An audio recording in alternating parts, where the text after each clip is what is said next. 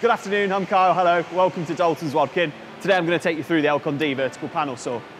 Now technically the D is the entry-level vertical panel saw from Elcon, but it's well equipped with a range of features and accessories to work in an industrial environment. It incorporates all the same manufacturing, frame and construction techniques as the rest of the range. It makes the Elcon D a great space-saving, low-cost and safe panel sizing solution. I'll take you around and show you some of the features. So, frame sizes and capacities. The Elcon D has a 60mm cutting depth. This allows you to cut one panel or multiple sheets or panels up to 60mm. It's available in 4 standard configurations. The machine we're looking at now is a 155, so it's 1550 tall by 3.3 metres long. You can also get the 3.3 metre length machine in a 135, so 1350 tall, and a 185 for 1850 tall. The 4th and final configuration is 2150 high by 4.3 metres long for your extra jumbo size sheets. The frame itself is a fully self-supporting design constructed from robust modular components with a high precision guidance bar. Elcon's unique manufacturing process ensures tension-free fitting of the guidance bar, resulting in reliable, lifelong cutting to an accuracy of 0.1mm per metre. So as with all the other Elcon models in the range, the D is specified with an automatic moving back frame. The moving back frame can be powered pneumatically or electronically.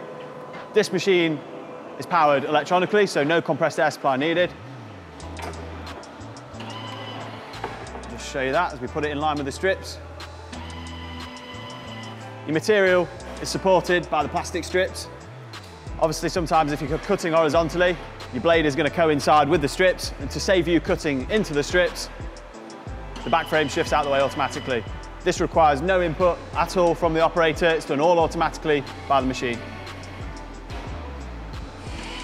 As standard, the D is equipped with a series of transport rollers for your material to help load your material without damaging it. You've got the entry roller and then the material transport rollers on the base of the machine. These are easily accessed by the foot pedal down on the left-hand side of the machine. So rollers are up and in position now. I'm just going to grab a board.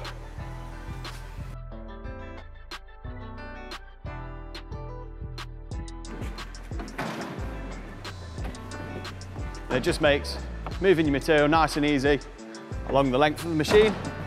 Once in the desired position, you would just drop the rollers down and you're ready for cutting. So when you're cutting small work pieces, you can use the mid-rail fence from the middle of the machine to stop the operator having to fatigue and bend down and use the bottom of the machine. This is in 3 parts, which I'll go down and pull out for you now.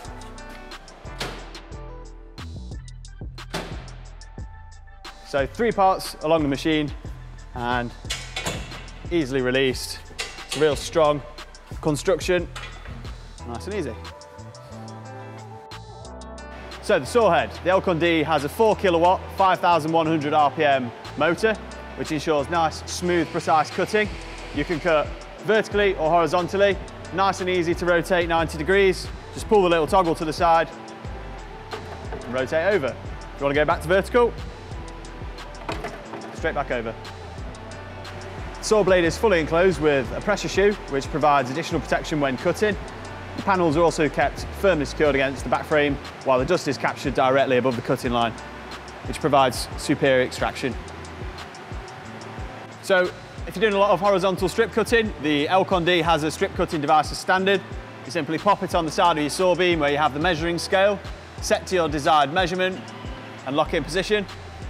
You then place the roller, the bearing, on top of your panel, and you've got the set measurement so you can make quick, accurate strip cuts to the repeat of your last cut previously taken. So the Elcon D, as standard, is fitted with a double cut scoring facility. So if you need to cut veneers, laminates, or any face materials, Elcon don't use a scoring blade, we use the double cut scoring. We've got a video on that, so if you want to watch that, go check it out. So we've got 2 independent measuring stops on the Elcon D, both manually set and adjusted. So for example, we've got them both set at 500mm now. So when cutting vertically, you'd be achieving a 500mm workpiece.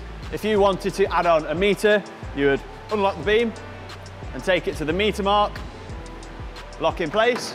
And then if you wanted to cut 2.5 metres, again, you would unlock and take it down to the 2 metre mark. and these can be flipped away when they're not being used.